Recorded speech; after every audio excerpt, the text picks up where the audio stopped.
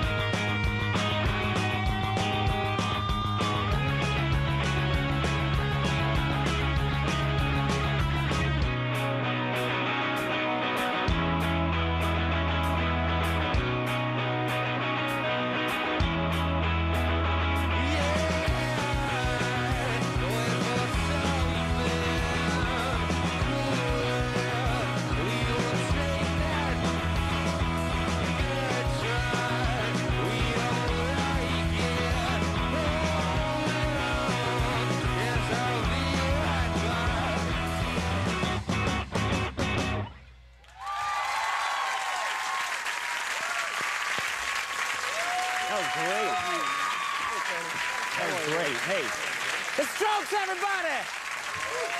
We'll take a break. We'll be right back. You break a hit?